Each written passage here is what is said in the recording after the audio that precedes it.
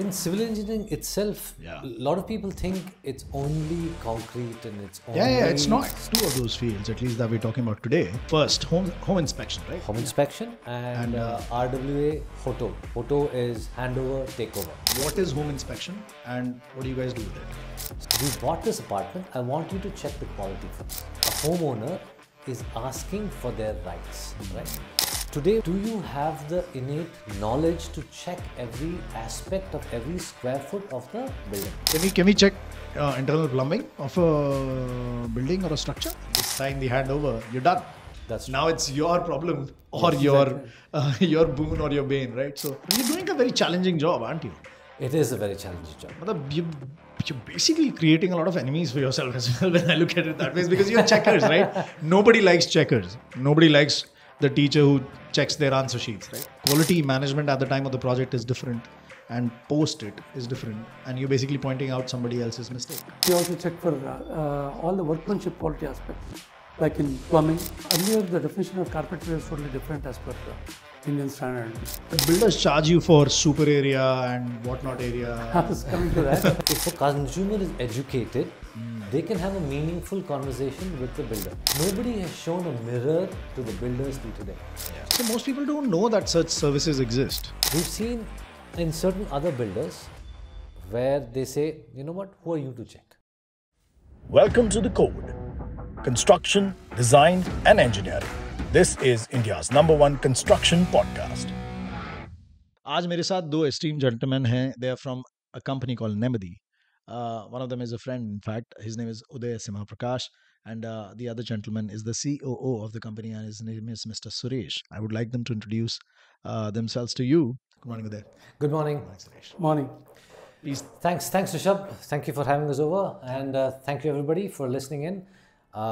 It's very nice talking to you and getting. It's very nice of you to have responded and get this going. We've been in touch for a long time. Thank you. Finally flew down from Bangalore. Nemmadi, you pronounce this correctly. Nemmadi is peace of mind. That's what we look at giving our customers. I'll tell you a bit about myself. As you said, I originally from Bangalore, born and brought up in Bangalore, studied till my college, that is 12th, Bangalore. Then did my bachelor's in chemical engineering of everything. Then I went to the US, did my master's in mechanical engineering. Okay. Didn't like it. So did my second master's in computer science. Okay. Got a job in Chicago as an intern. Worked there for a bit. 2000, that's when the bubble hit. Yeah. Lost that. So then flew to Europe. Was in Europe. Worked in Europe for DHL, ABN AMRO, Infosys in IT. Was in Prague and then in Amsterdam.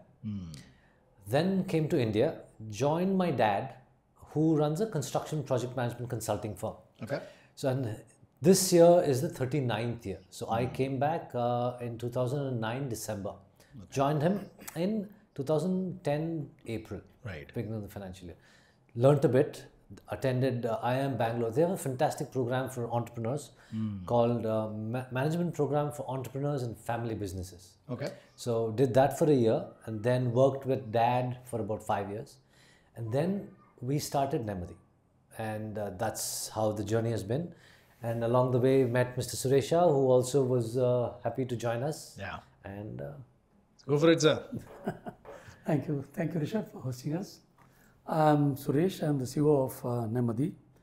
I did my engineering way back in 1979. Okay. So after my engineering, I got into industrial projects. Before that, I did a stint in IIT Madras. Okay. I was doing my master's, but before that, I got a very good offer from Bharat Atmos. Left IIT Madras and joined Bharat Atmos. Went back to IIT Madras on their sponsorship. Okay. And then later, I got into industrial projects. So I did industrial projects for about 7 years. Then later shifted over to infrastructure projects, where I started doing canals, dams, roads, bridges, you name anything in civil engineering textbook, I have done that. Including, sorry, I want to say something.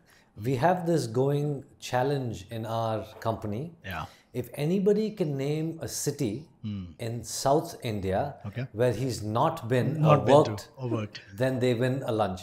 We've not been able to do that. Nobody's able to win a lunch so far. Awesome. Great. That works. And I think it's a good challenge to have as well, right? I know. He's been to smallest of small places and he's been there for eons. Wow. Yeah. Awesome. So while doing this infrastructure project, I happen to travel all around. So I've done a lot of bridges, even the bridge in front of KRS Dam in Krishna Sagar, Vrindavan Gardens. I was a project manager, stayed there for more than 4 years. Wow. And even I've done an underground tunnel, irrigation tunnel of 1 kilometer length below the hillock for about 1 year or so. So after having seen all those things, then later I did my MBA in marketing, then shifted over to residential projects. Wow. That's when I joined Mr. Uday, and his dad is my mentor, Mr. Ian Prakash, and I enjoyed the journey with all these residential projects for a very long time. So total I have about 43 years of experience in that. Amazing. About 12 years in residential projects alone. One of the favorite things, actually, in fact, talking to both of you, is this gives an insight to a lot of students. आज क्या हो रहा है कि there are so many civil engineers, especially doing their studies right now. They're like, sir, हम क्या करें? You know, civil engineering में demand नहीं है. And I keep telling them construction is on a rise. In fact, there is a drop in the number of civil engineers available to the country now. Yes. And in fact, you know, and talking to you and your experience, it's just amazing how you can keep on building up and how you can keep on growing. And there is no limit to it. There's no dearth of projects coming up. There's no dearth of opportunities that are there. And there are so many facets of civil engineering itself. So it's I think people who are listening in this should be very helpful to them. In civil engineering itself, a lot of people think it's only concrete and it's only it's not. steel. There's a lot of different things. Absolutely. You have project management, you have program management, you have a lot of time, cost, quality, safety, so many things. It's a very nuanced field, and it depends on how much interest you have and you take in what you're doing. Yeah, and one of those or two of those fields, at least that we're talking about today, is something that you guys do, right? Yes. First, home inspection, right? Home inspection and RWA HOTO. HOTO is handover takeover. Handover takeover. For the resident welfare associations, it's usually called as apartment owners associations or the society. Yeah. And this is majorly for the residential sector that you guys do this, right? Let's pick them up one by one. Right? Sure. Let's talk about home inspection. What is home inspection and what do you guys do with it? So when we were part of the parent company, which is a project management consulting firm, where people come to us for project management. So they say, okay, we're going to build an apartment complex of 3,000 apartments. Yeah. You please take care of time, cost, quality, and safety. After the project was over, we had a lot of individual customers. That's the end customer who used to come to us and say, look, we bought this apartment. I want you to check the quality for us. Yeah. Unfortunately, being part of that association or that company, we couldn't do a home inspection because it would have been a conflict. Yeah. We can't check our own work. I know what you mean. So we got a lot of people who do this. So we said, okay, look, it makes sense for us to start a new company. So we hived off and formed a new legal entity and a new company called Nemmadi. Nemmadi means peace of mind in the vernacular, in Kannada and Tamil and Malayalam, not Malayalam, but Telugu. So we said that's what we want to give our customers. Okay. It was a relatively new concept because essentially a homeowner is asking for their rights, right? Today what happens, say Rishabh buys an apartment, he may or may not have the time. If he has the time, he'd spend some time looking at what the builder has said he'd have. Exactly. It's 1,000 square feet, it's got 2 bedrooms, it's got windows, doors, and then he's going to say, okay, looks fine. But do you have the innate knowledge to check every aspect of every square foot of the building? No. You may not. You also may say, okay, my bhanja, bhatija, somebody's going to check. Who's going to come and check it? But so you don't know, right, what's going to happen. But what we said was, let us make this scientific. Let us make this based on engineering principles. Okay. So what we did was we came up with a checklist. So, and then we also designed and developed an app that generates a curated checklist specific to your particular apartment. Okay. So say you come and say, I have a 2 BHK or a 2-bedroom apartment. Yeah. Then our app will give you a checklist for that. So that's when we go and audit. Can you guess, on average, how many checkpoints we do or how many points we check in a 2,000 square foot apartment? Mota moti, guess. Considering all the aspects of a home? All the aspects, civil, electrical, plumbing, safety, area, dampness, everything. Yeah. Paints, all elements, Everything. stones, kitchen, Yes. washrooms, everything. Everything. I don't know, like 25? 25 what? 25 different checklist points? No, how many points, how many actual points do we check? How many questions does an engineer go through? Maybe 25, 30? No? 1,500 points are checked in a 2,000 square foot apartment on average. 1,500. 1,500. Yes, that is the depth of audit that we perform. It takes 4 to 5 hours. I didn't even know there were so many questions to an apartment. We start with the civil engineering aspects. Wow. Like we check the flooring. Each and every tile is tapped and checked for dampness. And the grouting. Hollowness. The hollowness. Yeah. Any hollow sound, no? The bottom, Absolutely, there is any debonding. Yeah. So that is checked, and then we check for the grouting, whether the grouting has been done properly, and is there any lippage. Lippage is the difference between two adjacent tiles. Yeah, I know what you mean. So that should not exceed more than 0.5 millimeter.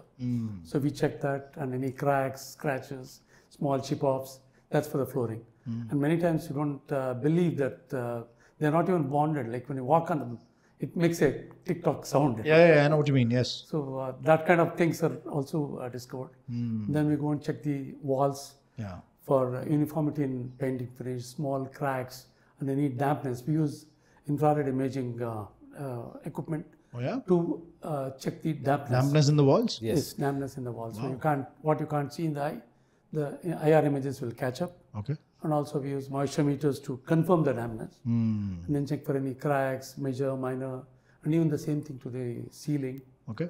Then we move on to the... Can we check internal plumbing of a building or a structure? When you say internal plumbing, you As in like the pipes which are going there, if there is any crack in it or so if there is any leakage in that. there are certain tools which you can use to see where the pipes are embedded. Okay.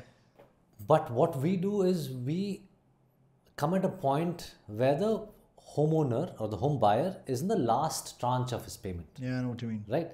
So we can only help them to get what they were promised. But because they still have the last tranche of payment that needs to be made, Yeah. they can say, I'll take this technical report. Please remember, this report that we give the homeowner is a technical report. It's visual, it's got a photograph, it's got an annotation, it's got a description of the problem and a potential solution.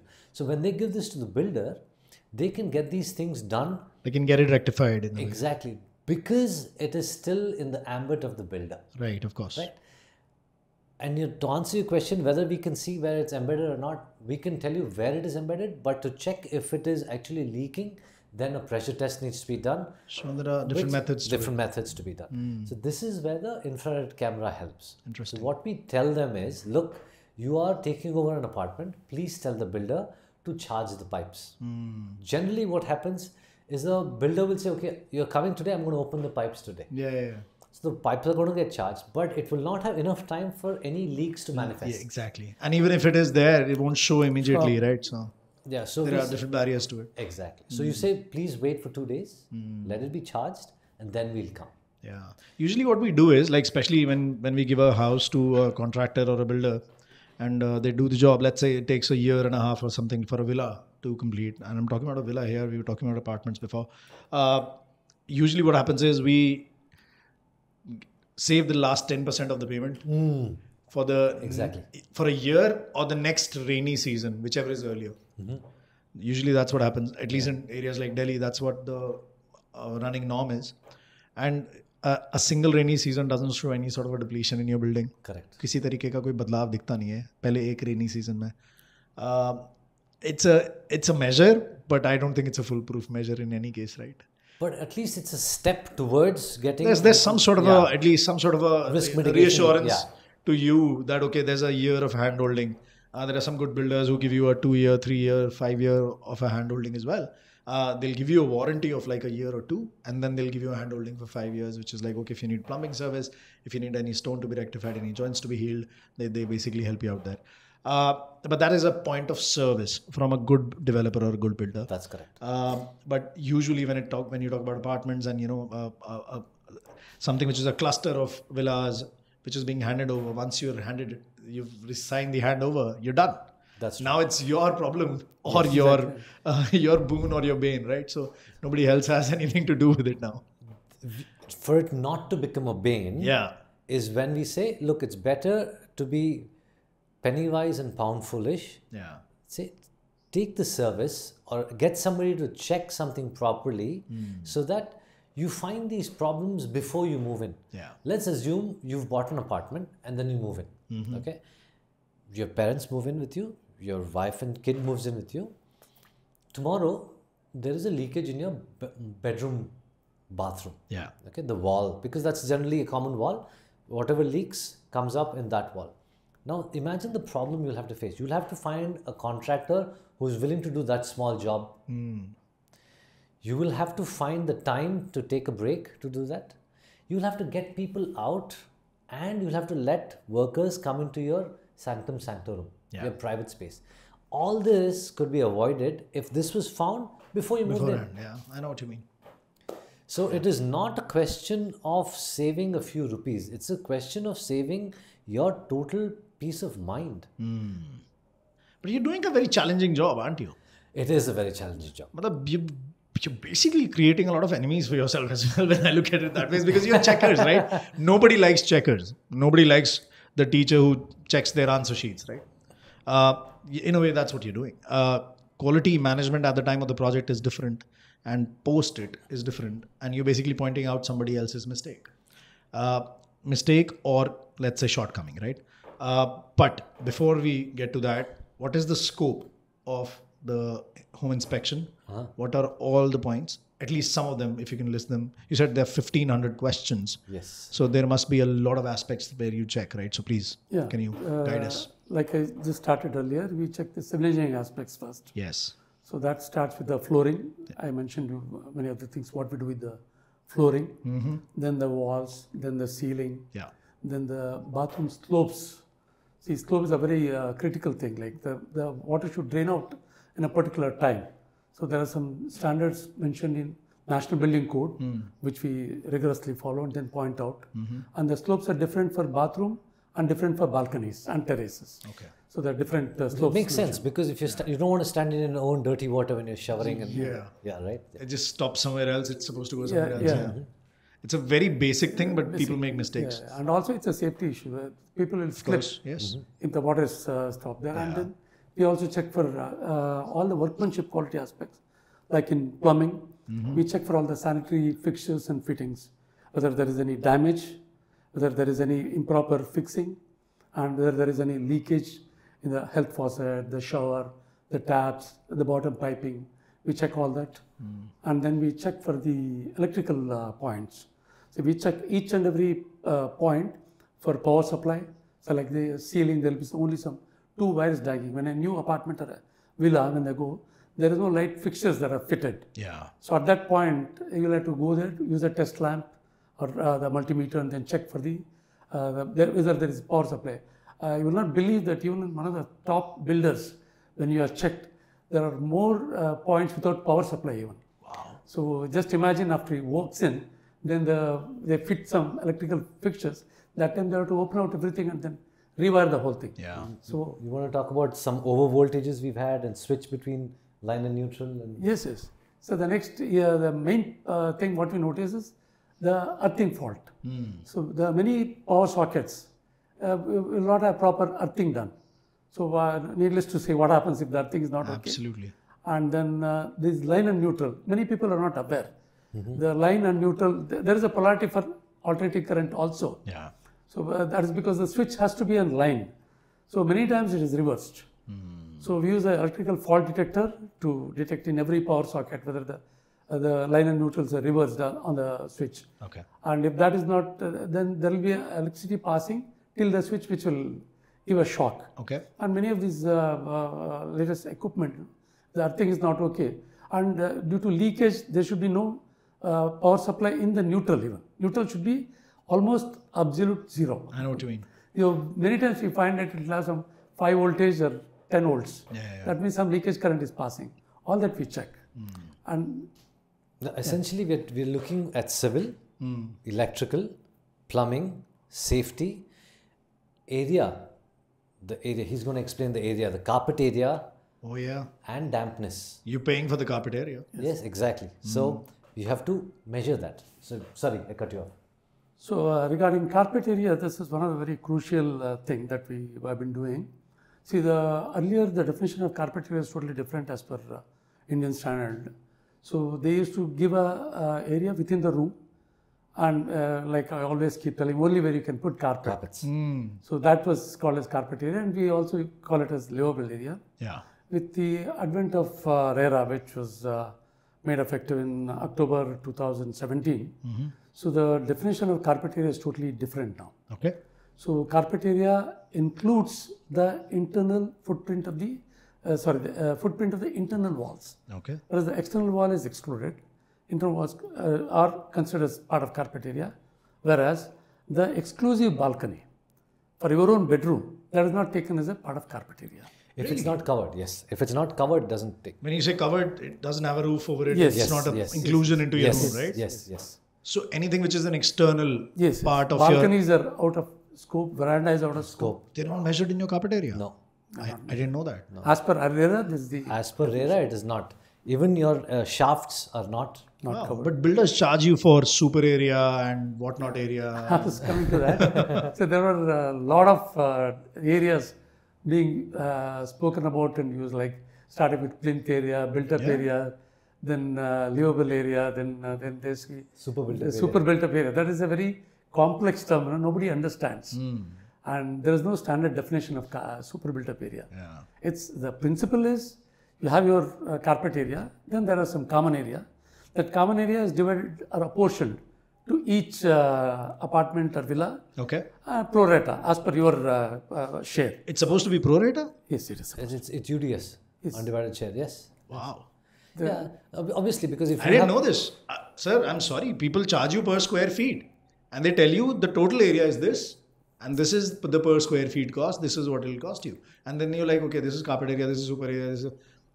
This is what it is. If you want to buy it, you buy it. Otherwise, you go. See, that's where if a consumer is educated, they can have a meaningful conversation with the builder. Okay. Also, we've been saying this, it may come out differently, but nobody has shown a mirror to the builders till today. Yeah. Nobody has had the guts to say, we are paying it, it's our hard-earned money. In India, mostly people buy one house in their lifetime. Very few people have the capacity to buy a second or a third. Yeah. So if you're spending lakhs of rupees, crores of rupees to buy a house, you need to get what you're actually promised. I mean, when you buy, fruits, you look at the quality. Yeah. It's a few tens and 100 rupees. If you're buying crores, you have to check for the quality. Yeah. Why are we not doing it? And when you're actually out there buying something, the way it's marketed to you in a way where it says, this is your dream home, right? And that is the aspiration, right? Exactly. I'm in that phase of my life right now where I want to build something of my own or I want to buy something of my own eventually. And I'll be like, okay, this is a home I have made. And I think वो होता है ना कि वो रोटी कपड़ा मकान जो है ना वो मकान एक ऐसी आशा होती है हमारे अंदर एक ऐसा hope होता है कि this is what I give back to my children Exactly. or the next generation to come. This is what I've built or this is what I've bought or this is what I've achieved in my life. So home is that part of achievement and aspiration. That is how that marketing is done, to pitch to our emotions as well. Yeah. But the deliverance is not exactly the same. That is why, that's why you need to get what you were promised. Yeah. But who will help you get that? Interesting. So you need somebody who has the technical knowledge, who can speak the same language as a builder. Yeah. And it should be based on technical thing. It should not be subjective in nature. So most people don't know that such services exist. Yes. Aap samjho na? Like actually one of the biggest challenges is that there's no know-how. There's a lot of lack of awareness also. Like people want to get it checked, but they don't know where to go and how to reach out. But also that's one of the things that we are trying to face. Now I spoke to you and we got about this. But how do we educate somebody what to search for? Now, what do they search for? Quality in house, you will get quality standards. Yeah. Unless they understand the word home inspection, right? You need to search for home inspection. And then, so you need to spread the concept of home inspection. Right. So that's what we're trying to do. I'd like to add, we have one more section. It's called specification check. The builder would have promised so many things like... There's a BOQ that they give you, right? Yeah, in the list of the promises, like you have a vitrified tiles in the bedroom, and anti-skid tiles in the bathroom, wooden flooring in the bedroom. A certain brand of steel, a certain quality of cement, a certain quality, whatever it is. Steel and cement, You can't check in any case, right? What we check, we will make it clear that it's workmanship quality. Oh, nice. So what we do is we check for the brand or the make, like Grohe fittings and Jaguar fittings. They would have promised so many things: high end, low end, medium. Yeah, I know what you mean. So we check all that, the type of door locks, and sometimes they even say video door phone. So all the promises, we make a list of that. And as Uday was telling, that becomes a part of a curated checklist. Right. So when our engineers go check, they check for even all the specifications and then the report, which says whether the builder has followed what he has promised or not. So that's also important. What is interesting is if you see, they say this or equivalent. Yeah, equivalent. So now what is the definition of equivalent? There is none. So yeah, It's very... it's subjective. The moment you say equivalent, there is no specificity, it's gone. It's gone. The entire brand and their whole thing goes out for a toss. And they don't actually mention the technical specification of the product in any case. Yes. It's easier to mention a brand and say, okay, this and equivalent, Jaguar and equivalent, whatever. Exactly what they were studying. Yeah. They didn't come from a construction background. Yeah. So we know how the buildings are built from right from foundation to finish. So we know where things can be short-changed. Makes sense. So with that knowledge, we know where to check, how to check, and then give a proper report that makes some meaning. Yeah. You mentioned something about national building codes and following the code and specifications from the BIS, and then basically checking the different elements. You have a huge checklist of things to do, right? The rules and regulations that I mentioned in the national building code, you strictly follow them. You mentioned something like that. Yes. So then there is a huge knowledge pool that you require yourself and within your team as well for those codes and how they are followed to the T. So you want to talk about a little bit about your process? Lovely. I like this. Yeah. Please go ahead. We have compiled a lot of knowledge pool. Yeah. So we started with the National Building Code. National Building Code is the Bible for building construction in India. It contains specifications for all the workmanship. And there are certain things which are further in-depth decided by certain the Indian standards for a particular say doors, locks. The in-depth specification is also spelled out. Yeah. And then beyond that, we also follow the best industry practice. So generally what they normally do. And apart from that, there are certain things which we borrow from different standards. For example, Singapore has drawn beautiful standards for on the apartment construction. So they have a standard for even workmanship checking, which is not there in Indian standards. So like, for example, when they say there is a crack on the wall, they say that it should be observed from a distance of 1.5 meters. If it is visible, then it is a snag. Oh, wow. No need to be very near to it and then check. What is a snag? A snag is a not a colloquial, but a technical term for a problem. I know what you mean, yeah. Yeah, so for the viewers, of course, yes. So we just want to clarify that. Yeah. So like that, we follow Singapore standard building authority, building construction authority. They have got a rating system also. It's called Compass in Singapore. That's very well defined. So something which is not existing in our Indian standards, then we can always go for these standards. They rate the apartments there in Singapore. Yeah. Here is now. Even in construction, like when there's something not available in the IS codes, then they use the European codes or they use the American code and they basically go with it. If it's acceptable elsewhere and the conditions are met. We also use like, just to give an example, like hollowness in tiles.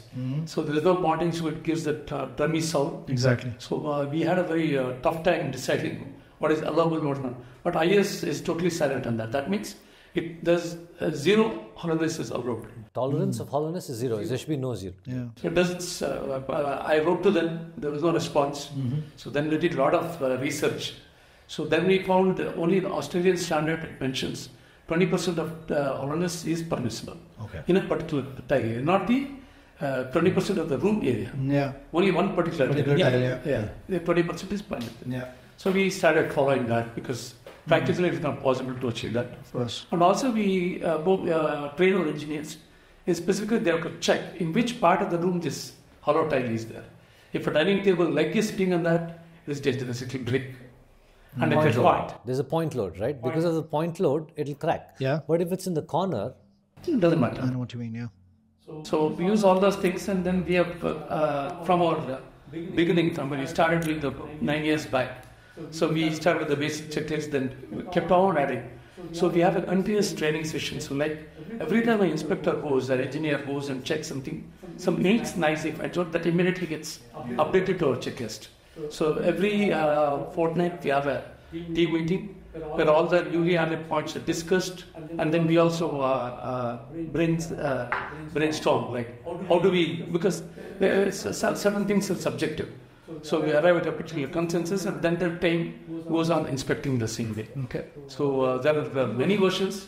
So right now it's totally a distilled version of what's of experience over 9 years. So essentially, to answer your question, the way that our engineers are brought to the level is continuous training. Yeah. Continuous updated training. Exactly. So we look at any civil engineer Okay. who's got some qualification in civil engineering, could also be a mechanical engineer, but has had civil engineering training on site. I know what you mean, yeah. They need to be at site. If they're not at site, it's difficult for us to explain what it means to them, and they can't comprehend it because they've not been taught it. Yeah. Secondly, we need to be able to talk in a manner that the consumer, our client, also feels that we are able to communicate meaningfully to them. Yeah. An example that we always give our engineers is, for any white guy or girl who comes from abroad, how do you explain to them what a rasgulla is without letting them taste what a rasgulla is? Yeah. Whatever you say, you will not be able to do justice. Yeah, exactly. Unless they see it, and similarly, unless our engineers sees good quality, experiences what poor quality is, they don't. That's why we have a knowledge base. We call that a compendium, where continuously information keeps getting added, and that is what is shared, and that's what they learn. Yeah, and you have that huge pool of knowledge built under you with that experience of the PMC company as well, right? So there's like a lot of data which is already existing with you guys. That's correct. Built in a lot of standard operating procedures, right? So to make sure that nothing goes wrong during. An engineer goes to site and he captures a particular inspection, captures certain snacks. They are not directly put into the report. They pass through next level of review. Each and every snack is captured by the first level engineer. He is reviewed by a senior level engineer having more than about 20 years of experience. Sitting at the back office, they go through everything. They check for the veracity of snack, the validation. Then only it's passed out as a snack. And one more thing I didn't tell you. Whenever any snack is captured, we rate them as on the priority. So the reviewer, not the engineer who captures, he just passes it on. Then the reviewer just checks the type of snack and gives a priority, like Priority 1, 2, 3. high priority, medium priority, so that the client can take call depending. Yeah, there are some things you can adjust with, some things are non-negotiable, right? See, at the end of the day, we are providing a service to the consumer, to the end customer. We will look at this as though we are the homeowner of the project. Right. So we will not say, no, this is okay. No, we will, as though we were doing it. You're giving him the options. You're saying, okay, this is non-acceptable. This you can still live with, right? Or this is something that needs repair. You need to talk to the developer, right? Yes. So you're basically giving a comprehensive report to the homeowner, and then basically that person needs to sit down with the developer and make the decision and talk to them about the certain problems that they are facing. Okay, this is priority 1, this is priority 2, this is priority 3. Absolutely. So based on that. We were talking data points. Yeah. I had asked you a number of points that we checked. Yeah, exactly. Can you guess, on average, the number of snags or problems that we find in a 2,000 square foot apartment? We've done about 10,000 homeowners till now. Okay. So we've averaged that out. Can you guess? What is the average number of snags in a 2,000 square feet apartment? Yes. Now I want to answer this a little higher because you said you said there were 1,500 questions. Yes. Oof. So I'm assuming a 10% failure rate. So 150 issues. Yeah, pretty close. 168. See? Smart answer, that one. Yeah. Works. So So imagine, right? So you've got 150 problems or 168 problems in a 2000 square foot apartment. Now let's put some money to that. Okay? If we were to say, mota moti, that you've now moved in and you want to get this 168 problems repaired. Yeah. Can we say on average that you'll have to pay at least 1,000 rupees per problem? Yeah, that's a bare minimum cost for anything. Yeah. So that's 1.68 lakhs. Yeah. Wow. Okay. Now let's imagine doing that later once you bought the apartment. Exactly. So now we talk about dampness. How many apartments do you think have dampness in them as a percentage? If it's a stacked housing, if one has them, the other ones have them. So it just trickles down, right? So it's all there. Let's say 20%, 30%. 30%. Yeah. 30%. You're getting very good. So 30% of them have dampness. Yeah. Now you have to get this dampness repaired. Means if there is rising dampness, you'll have to remove the tiles, you'll have to redo the waterproofing, all of that. Let us say another 50,000 bucks. Yeah. So 1.68 plus 50. Now let's come to area. And then if you have electrical wires running through in that area, in that patch, it becomes worse. It's a much more riskier situation as well. And then that's a priority level 1 or like high priority. High priority, exactly. Yeah. Now you come to area. You are, as you said earlier, each person buys the property based on the area. You are paying on per square foot. Absolutely. Let us assume 10,000 rupees a square foot in Bombay. Okay. In a 2,000 square foot apartment, if you have even 10% less. Yeah, I know what you mean. So now you're paying 10,000 rupees a square foot, 10% less is 20. 20 is 2 lakhs. Yeah.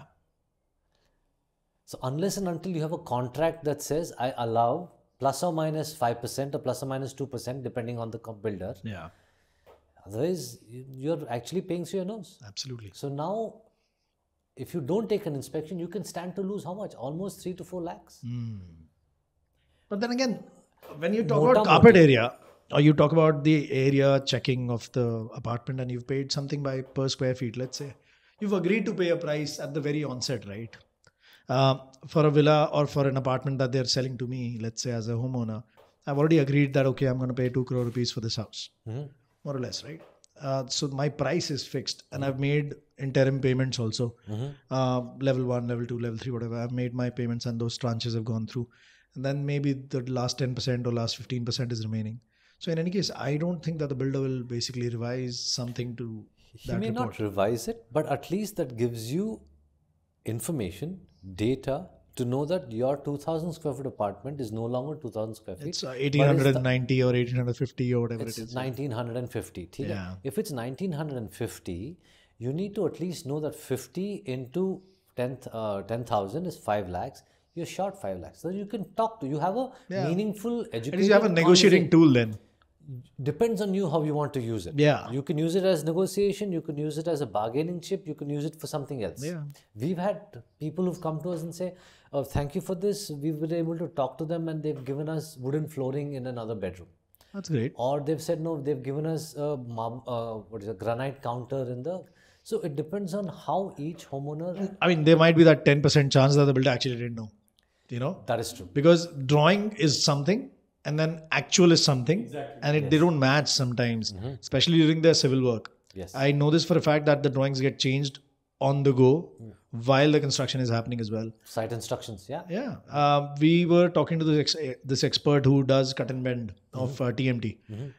He says there is never a chance that I have something that I can work just from the drawings.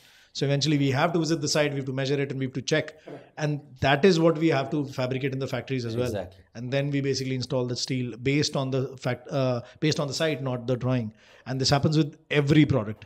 You talk about any modular system that's there, site is different than the drawing. Most definitely. So it does change, like, okay, maybe not 10%, but maybe 2, 3, 4, 5% change is very normal. In fact, I think the builder should also get it checked. What if they're giving more floor space than they promised? That's true. That's why the contracts are there, right? That's why they say plus or minus 2%. Plus or minus 2%. Yes. Right. So we don't have a variation in payment unless it's plus or minus 2%. Yeah. Not every builder. Some builders are wise enough to. Of course. Put in the contract and there are permits. Some people don't mention it. You become wise with experience, right? So now that we know who your client is, who should come to you, No, we have not actually talked about who our customer is. let's actually do that. Homeowner is one guy.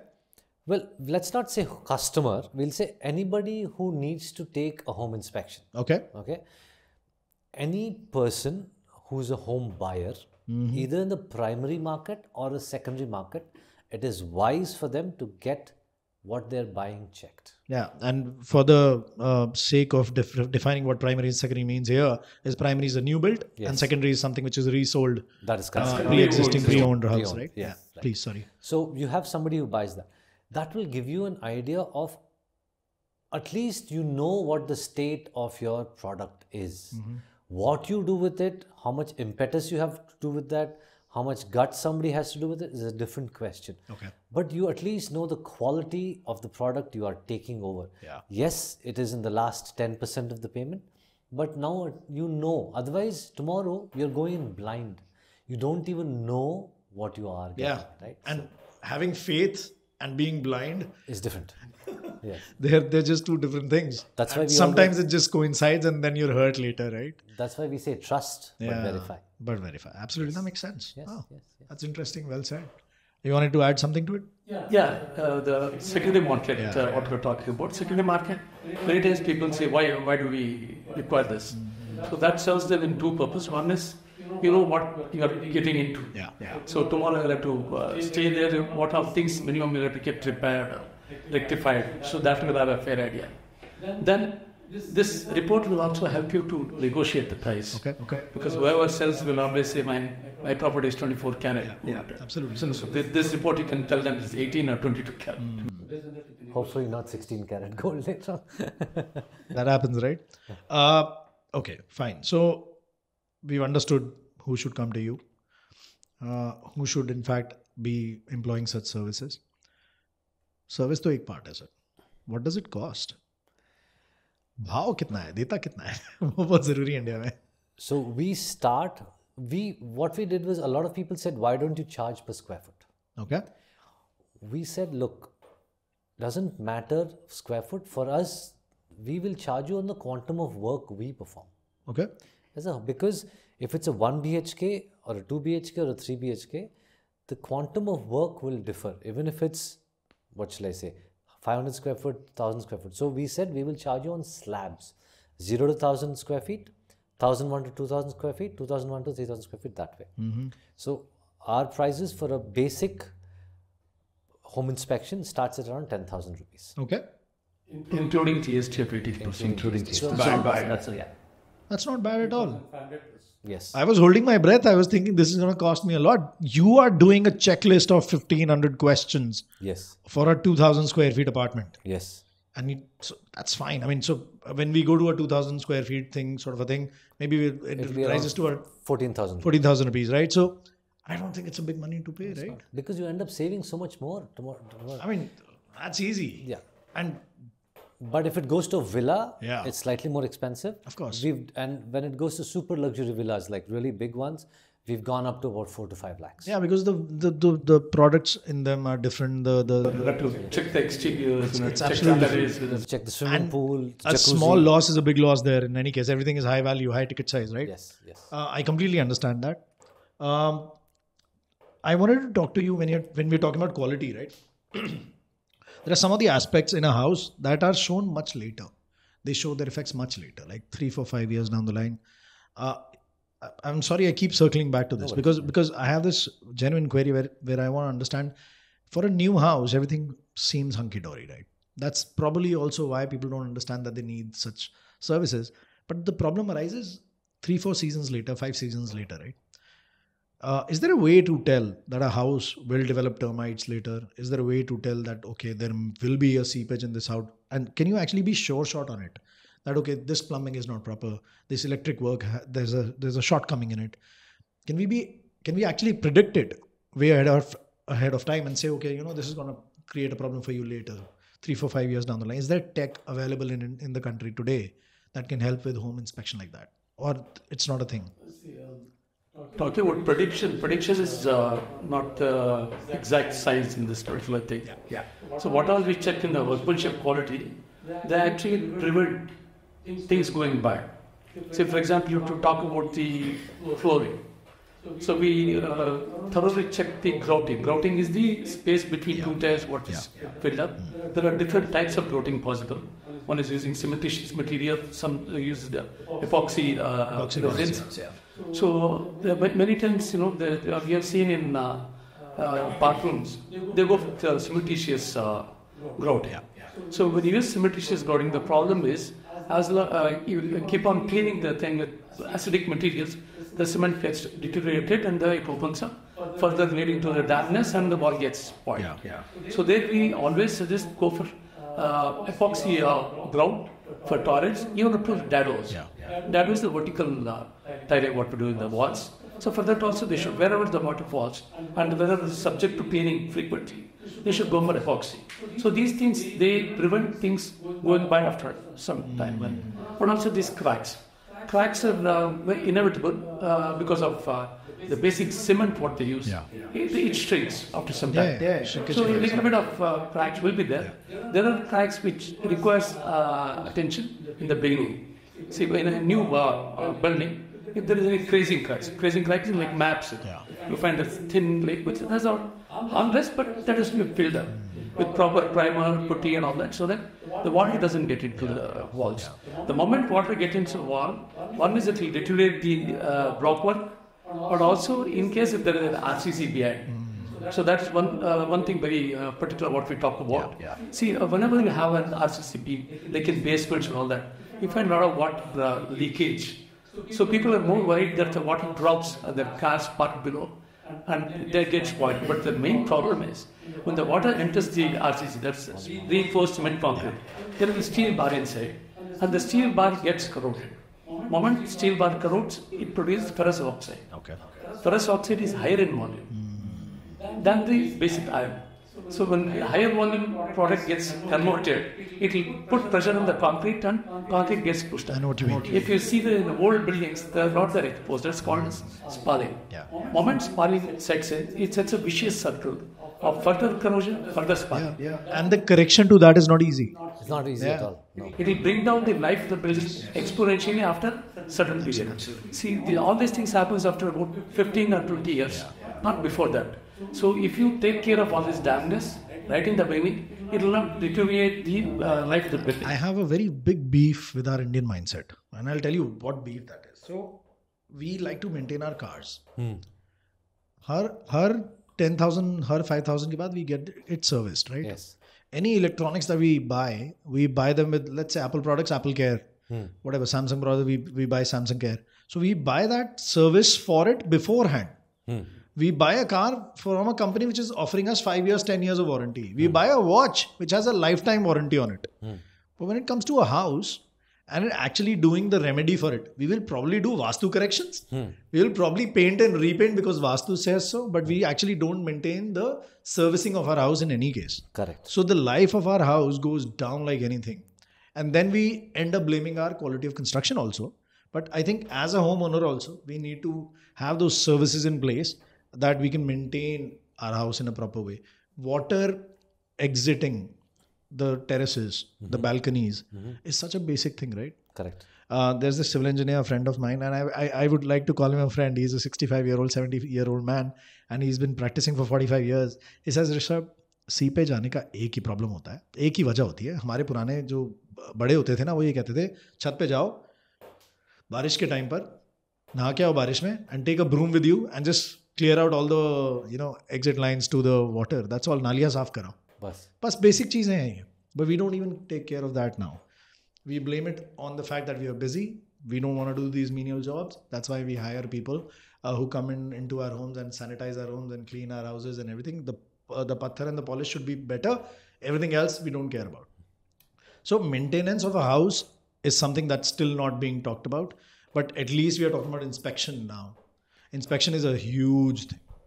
And I keep on realizing this now and then. But the kind of fees that you guys are charging, I don't think it's much at all. In fact, the cost of house versus the kind of fees that companies like Nemmadi are charging is not very high. So this is a very basic thing that should become a part of every routine house, right? We've spoken about pretty much who should your customer be, your process. We've spoken about the BIS codes that you follow. Now I want to talk about the industry as such. You guys have worked for more than, like, you've provided services more than 10,000 houses by now. Let's talk about a little bit about the Indian demographics. Northern India homes versus Western India homes, or maybe Southern Indian homes. Quality of construction, maybe you want to throw some. And of course, I want to talk about the approaches towards construction later about it. Please go for it. So, we're from Bangalore, so we have a lot more information on Bangalore. But we also, being part of the project management consulting firm, we've done projects all over India. So there is a little more in-depth information, knowledge of how these projects work in different places. We know that Bangalore adoption of newer material, newer technology is much faster and much higher. Say compared to Chennai. Chennai is a slightly more orthodox place where they follow technology a little later, maybe a lag of a couple of years, 5-10 years, the lag is there. Bangalore started using hollow concrete blocks long back. My dad's house, 1984, they already had used hollow concrete blocks. But now we had Chennai use that a little later, right?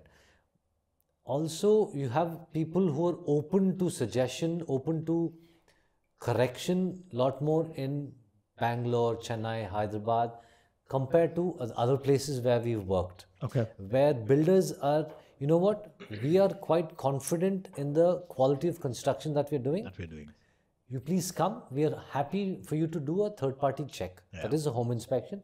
We have no problem. We've seen in certain other builders where they say, you know what, who are you to check? So the way that we talk to them is, or we educate our customer is, ask them what are they trying to hide. Are they trying to hide something? What are they scared about? If you are confident in your quality of construction, in your deliverable, there is nothing to hide. That is what is lacking, no? The confidence is not there. But why should there be no confidence? I mean, you've taken... It's very simple. I'll tell you why. Every L1 gets the job. Civil contractor is the L1 guy. Plumbing contractor is the L1 guy. Electrical guy is the L1 guy. Stone layer is the L1 guy. POP putty wala guy is the L1 guy. Painter is the L1 guy. I don't care about what job they've done for me in the past. If there's a problem, I'll hold their payment. That's all I can do. And as a developer, my problem is just finding those right L1 people. It should be an L1 T1 technology also, and responsibility. How much you are taking responsibility for what you're doing. I think if that comes into the picture, then it doesn't become that it has to be necessarily L1.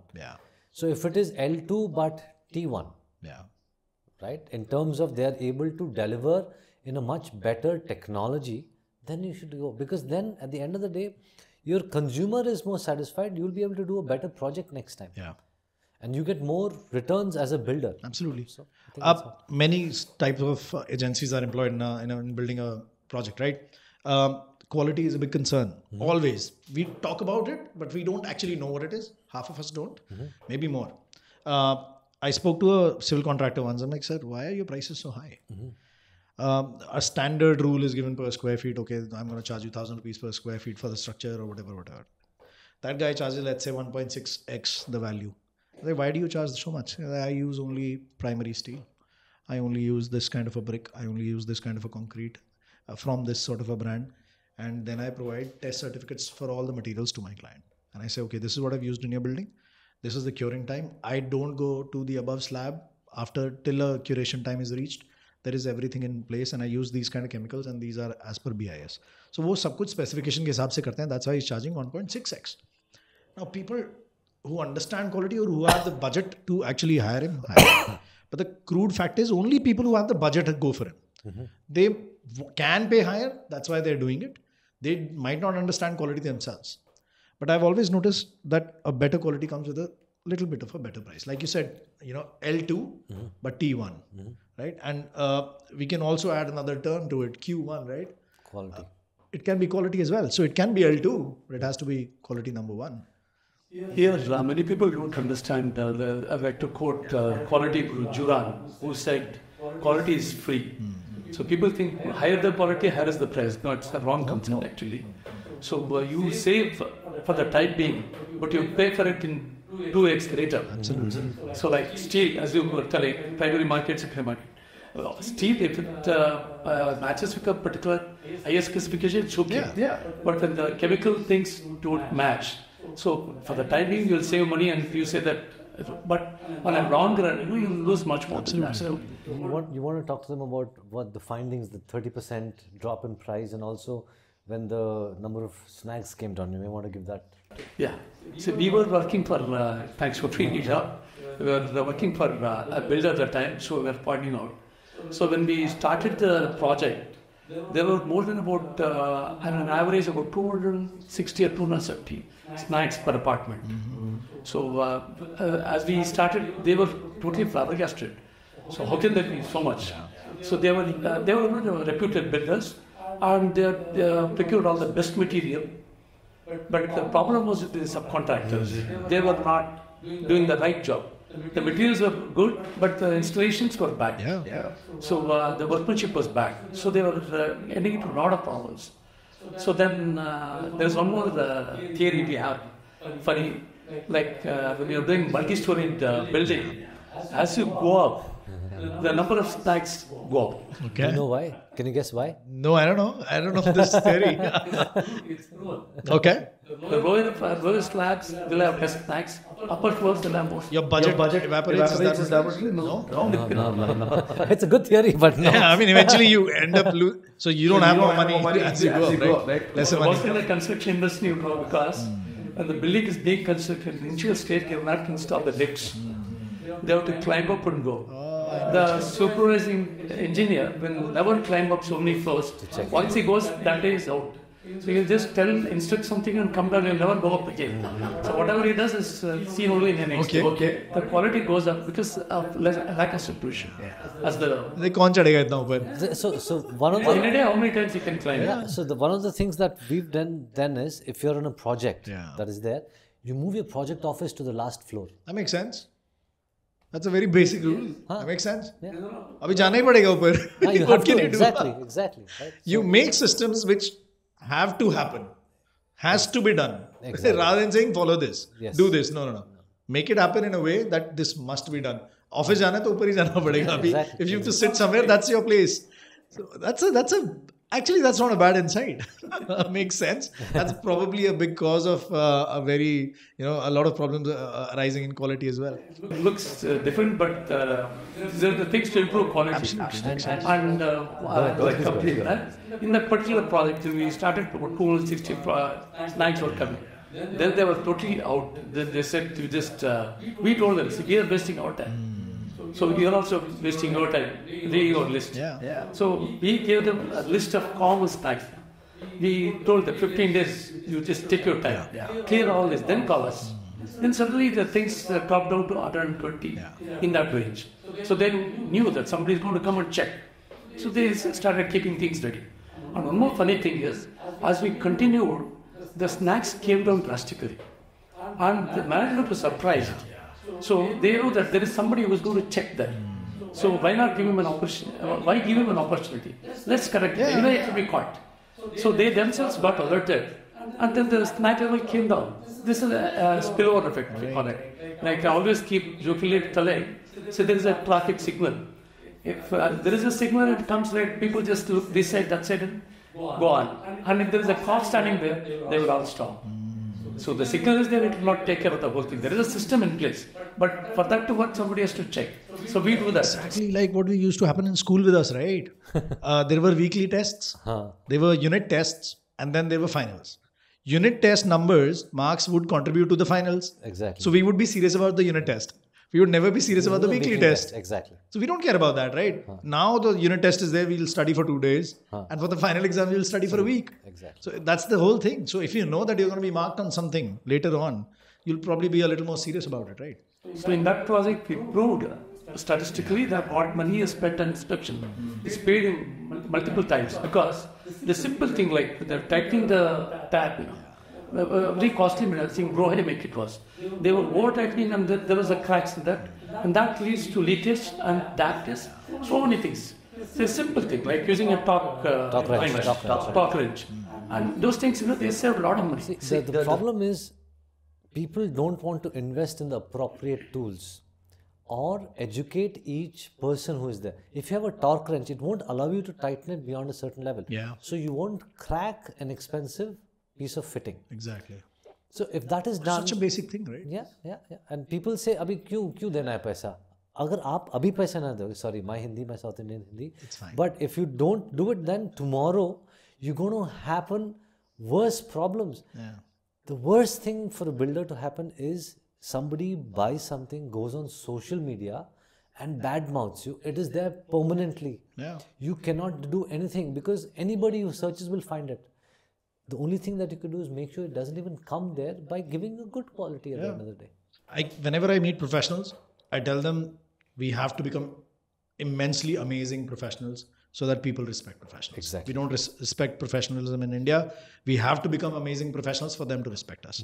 Whenever I talk to a business owner, I tell them quality is something that will live with us forever. Yes. If I deliver something time and again with quality, I don't have to do anything else. Exactly. I don't have to do any other marketing because people will do Word the of marketing mouth, for me. word of mouth. And that is a stronger bond of marketing. They say, okay, you know what, go with Rishabh. You know what, go with Nemmadi. Go with Uday. He knows what he's talking about. Not just that, he's delivered. I've experienced his services. Word of mouth is probably the strongest way to market because someone else is selling your service to the other guy. Exactly. And you don't have to talk about yourself anymore. So now we've talked about the demographics a little bit. I just had one point to make. You asked, why do people not even get attention or invest in quality? I want to quote what Bacha, the shoe manufacturer, is actually a Czech company. I don't know if you know this. Bacha said, I am not rich enough. I repeat, I am not rich enough to buy inexpensive shoes. If you think about it, what he's trying to say is, I don't want to repeatedly buy something for 50 rupees. Yeah. So if I buy something for 500 rupees and it lasts me 10 years, rather than buy something for 25 rupees every year 3 times. Absolutely. And the pain of buying again and again and then disposing what you already own. Exactly.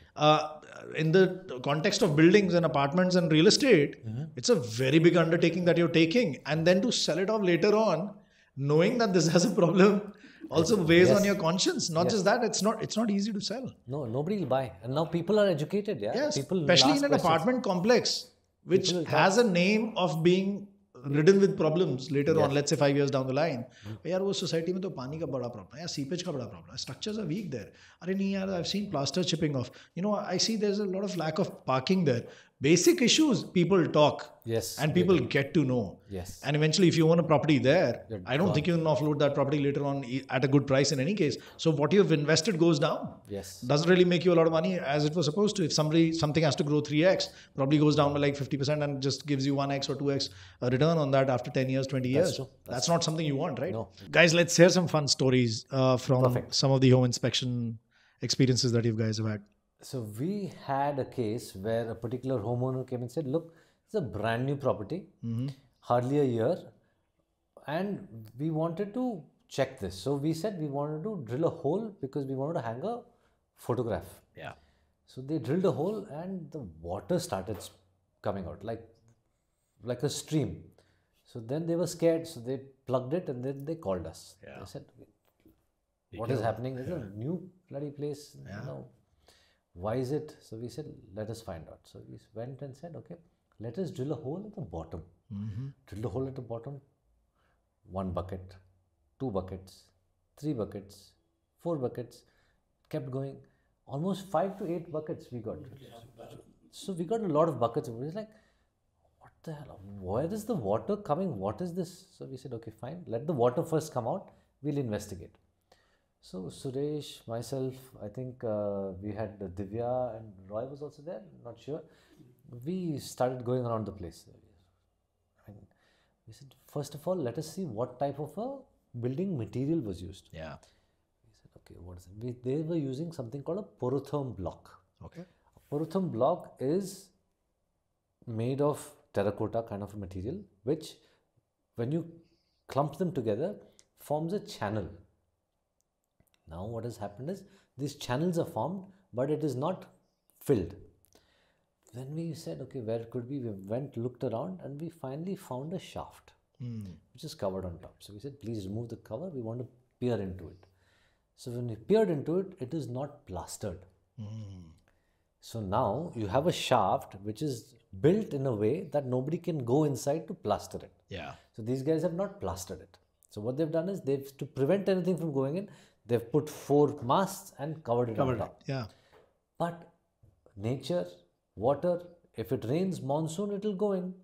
Once it goes in, water is going to trickle down the wall surface. So when it trickles on the wall surface, it's going to enter a crack. Yeah. If it enters a crack, it's going to go into that all the time because it's the shortest path water finds. Yeah. It starts going in, and then you have channels. When you have channels, it's going to keep filling in. It fills in and it goes to that particular place, which is not immediately next door. It is maybe a house later.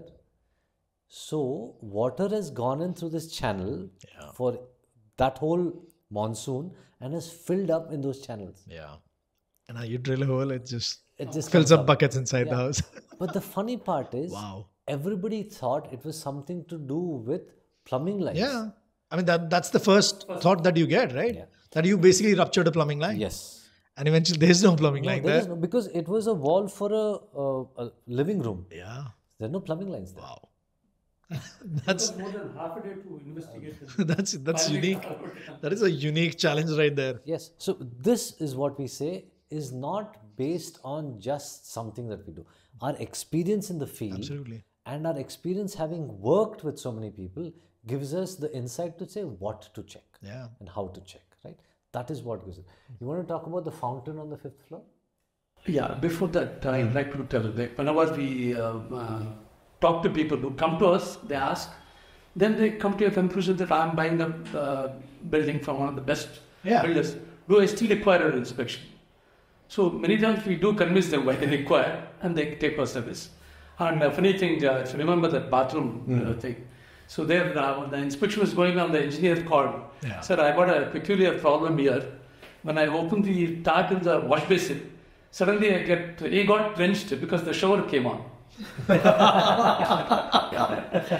That's great. So the client was totally taken by surprise. Yeah. So you wouldn't have noticed it. So then when we pointed out, even the builder didn't believe it. Yeah. All his plumbers came and they said, yes, it was coming. So they had done some mistake in the plumbing. Yeah. So then they had to strip off the whole one of the tiles and then rectify that. Yeah. And you don't believe, sometimes even in bathrooms, when they open the shower, you get water seeping out near the wash basin. That is about other 3 walls away. It passes through back side of the tiling and then comes out between the joint in the tiling. Yeah. So these are some of the funny things we come across. Yeah. So the People don't do the testing only. Yeah, They don't people charge the don't pipes initially. They don't check it. they don't. It's just, but this is amazing. Wash basin on. This is great. I think that would have been a great shock to the gentleman. Yes. Like, what is happening? Yeah. Wow. And talking about that fountain. Yes. So we have a peculiar case where they called us for seepage issue in one of the staircases. Okay. So this was coming in, say, about first floor, I think. It was the first floor staircase. In the staircase side wall, we used to get the dampness. The bottom part. Bottom part. So you have the- So we call that as a breast wall for the stairs, where the I know what you mean, yeah. So in the breast wall, the water was we checked everywhere. So it was totally very difficult to find out. Yeah, and usually those areas are water-free zones. In case you don't expect There what were to no do. pipelines, no Yeah. the cracks. Yeah. Nothing. Then finally we went on the 3rd floor. There was a fountain on that top penthouse. There was a fountain. So then our engineers did a lot of investigation. Then we said that must be the only thing which is coming out. So when we told the builder that where the water is coming from, he didn't believe us.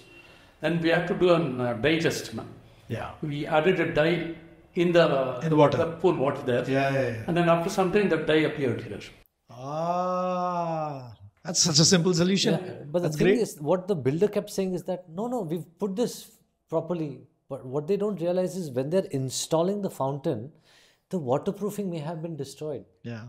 And water takes its shortest path, not our shortest path. So it will go down anywhere and come out where it wants to come out. And it's persistent. Water's nature is very persistent. Exactly. If it finds a path, wherever, it'll try to go in and seep in. You have to create a very strong barrier for the water to stay like that. Otherwise, swimming pools and all these things, they'll be draining water every day. And nowadays, people like to create swimming pools on the terraces and in the basements and wherever. This is interesting, and the approach was good. So it showed the color. Yeah, it just have drops of that color that comes out. Yeah, that was brilliant, and a very, very basic solution to find the problem, right? Great diagnostics, by the way. I want to ask you a direct question now, right? Do you think developers in India, and with a lot of them that you've worked on their apartments, and you've checked their apartments and their villas, do you think developers now in our country are at par with the world class or the global levels? So I think we need. And I'm going to be a little biased here. I recently came from Dubai and Abu Dhabi and all these places. Sorry, I disturbed you in your vacation, but no, not at all. It was every time I go there. So it's probably my 6th or 7th visit there. Every time I go there, I see something miraculous happening there. And when I say miraculous, they'll complete a huge project in like 2 years. And it's not a regular project. Every building you see, you want to click a picture of it and you want to save them, for yourselves. Do you think we're nearing that gap now in our Indian developers? Do you think our developers are reaching that level of quality or vision or workmanship? So I think the question is well framed, that we need to also understand the breadth of what construction is. Yeah. If somebody was to look at the way that most homes in the US are constructed, it is very different to how a home is constructed in India. Yeah. In America, they use 2x4 wooden beams to construct stuff, and then they have POP walls, and then it is filled with some sort of a material for the in between the two walls. Yeah. That is a very different way of constructing. Yeah. Then if you go to Europe, they also have a very different way, but relatively more, more similar to the way Indian homes are built. Yeah. Middle East and India is quite similar. They use a lot more steel structures, if I'm not mistaken, the high-rise buildings. Absolutely, yeah. To flatly answer your question, it is dependent on a couple of things. One is the actual interest to do something that stands out. Yeah. 2 is the money, the investment capacity. And 3 is the drive of that particular locality. Right? If there is somebody who says, look, I want to build this, there are a lot of agencies that need to bring in saying that, okay, I will make availability of such and such material. I will have water. I will have X, Y, and Z to allow you to build something of that nature. Yeah. In China, the government says it needs to be done, it gets done. I mean, it's not a democracy where, in India, people will say, no, you can't build something here because it is my place. Right? In China, hoga, so they will. It's a singular push, basically. And then it gets done. Yeah. In the Middle East, there is a lot of money that allows you to do it. Yeah. In India is a very complex ecosystem, complex democracy. Not that we are not doing it. We are doing it, but we are there slow and steady. If you look at a lot of the buildings that are built, villas that are built. Yeah. In Bangalore, at least because that's what we're exposed to, Yeah. I would say that they are of really good quality. Villas, I agree with you. Yeah. Even in Delhi. Yes. They are world class. World class. Yeah. So it is only a little bit of time till we come to a commercial structure, which is of world class. Yeah. We need to also understand the demographic of people who have access to it is not the same as in the Middle East. In Dubai, the buying power, the purchasing power parity is vastly different from India. I mean that's arguable. But because 80% of them are immigrants in any case, right? So what you're looking at is investors from abroad. People like you and I are going there. And you're trying to go in the direction of build it and they'll come. It will happen, but will it sustain? Now we have a mall in Bangalore that came up. Okay. Biggest mall in Asia. Mall of Asia. It's huge. there was such a rush on day one that there was a traffic jam for 10 kilometers. Yeah. But why did people go there? Not to buy, just to see. Just to see what it is. Exactly. Yeah. Now, there was something that my dad talked about is when malls are built abroad, footfall is measured to see how much revenue somebody will make. Yeah. That cannot be done in India because people will go to a mall not to buy, but to go to a mall to enjoy the air conditioning, I know what you mean. to go on a date, to go take selfies and come out. Yeah, but And that's it. So people spend money on a date. but not everybody, that footfall is for conversion of, say, maybe a fashion store or Okay. bookstore, right? Yeah. That conversion doesn't happen. So there is some amount of information that needs to also go into it. But to answer your question in short, we are there. In the next maybe few years, we will be there. Because I think you kind of answered my follow-up. I wanted to link it to, so I understand that things can be done only in two ways. When it comes to a project, a construction project is not a small undertaking, it's a huge undertaking. I see it as two things that can make it possible. And again, maybe I've just come in from the Middle East, maybe that's why I'm thinking like this.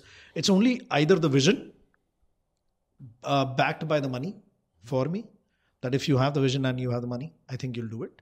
What I meant actually by being world-class and reaching there is, when I saw the structures of these buildings that were under construction, the structures are not simple. Each structure, each slab is shaped differently because the outlook of the building is going to be shaped differently. It's paired differently. Each slab overlaps each other in a different aspect based on various structures. I saw this one structure where there were two towers, and right in the middle of it, there was a horizontal structure. It was not a bridge. It was a box which was inserted between the two towers and just connected to this one and this one. Oh, lovely. And it was like about 100 feet there and 100 feet there. So, and Cantilever beams, huge ones. just talk about cantilever, it's all in the air. Now, when you look at that structure, the audacity to build something like that, sometimes I think even our code is a little restrictive to build an undertaking like that. But they build whatever they can imagine. That's what I've seen there. The Dubai frame, if you actually look at the Dubai frame, now if I talk to somebody who's been experiencing structural engineering, who's been doing structural engineering for 40 years, they'll tell me ki, Delhi is in seismic zone 4. If you design something like that, and if the two towers, vibrate in a different way, then the structure in the middle connecting to that might crack. So it might lead to some sort of a hazard, right? But of course, those challenges lie there in Dubai as well. But they're able to build a world-class structure, and they're invited. So, by the way, I don't know if you read this. Like 2 days back, the Dubai Mall was rated as the most visited place in the world in 2023, with 5 billion people visiting it last year. It's crazy, right? So, like you said, build it and then invite. But do we have that vision or that money in place? Yeah. Coming to the question, we do have that vision. We do experience like our parent company. Yeah. PM Prakash Consulting by Intelligence. We are the offshoot of that. So we are building an auditorium, JST Param, it's called in Bangalore. So it's a big auditorium with a peculiar shape. Hyperbolic parabola. Hyperbolic parabolic roofs, like a shell of Nice. tortoise. Yeah. And it goes up to 50 meters in one side and then comes down to 40 meters on the other side. It's a very peculiar shape structure. Nice. And can you just imagine what is the roof thickness of that? Right. I can't even begin to think there. So, go for it. 75. 3 inches. Yes. 3 inches. Yes. 3 inches. That's it? Now imagine the movie is good. Yes. 3 inches. And I walked on that. And you imagine the thickness, you get scared, but it is stable. Amazing. Stable. They are building that. Right. And in one particular dome, it's only 100 mm thick. With, of course, all the thick, there are design capabilities. There are people who are executing. And all designers from India and the contractors from India. And we are the project management PMCs from India? Yeah, PMCs from India. India. But So- it is there. But sorry, the shape is like a saddle, a horse saddle. Yeah. All right, I know what you mean. Yeah. I'm sorry for going off topic, but this is something close to my heart. The reason I keep bringing this up is I'm getting a view of the construction industry in India in a very, very different way. and I get to meet different variety of people with different mindsets. We recently spoke to a gentleman who passed out from IIT when it was not IIT Roorkee, when it was just called Roorkee, in 1958. He's an 86-year-old gentleman, worked in the civil engineering department, various departments in our country. He's also started a couple of organizations, which were government organizations in India. And he was somebody who started working on something called ferrocement. And he showed me how a gas chamber was created. It was only 50 mm thick. And there was a lot of pressure of that gas within that chamber, and they sustained it. And the project was funded by UNICEF. And it's cheap. It's cheap, but it's still not being used. And this is what he created back in 1980s, and still not being employed anywhere else. We have systems and tech in place, but I think the environment has so far not been conducive enough to actually help the construction industry grow like that in our country.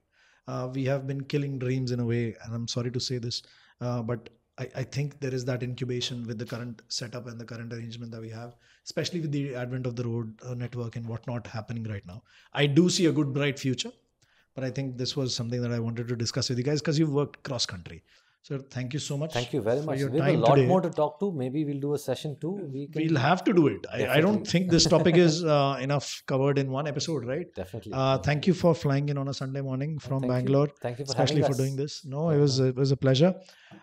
This was my friend Uday Simha Prakash and Mr. Suresh from Nemmadi. If you have any questions for them, write to me at buildmatepodcast@gmail.com. You can follow me on Instagram at buildmatepodcast. We also have a LinkedIn and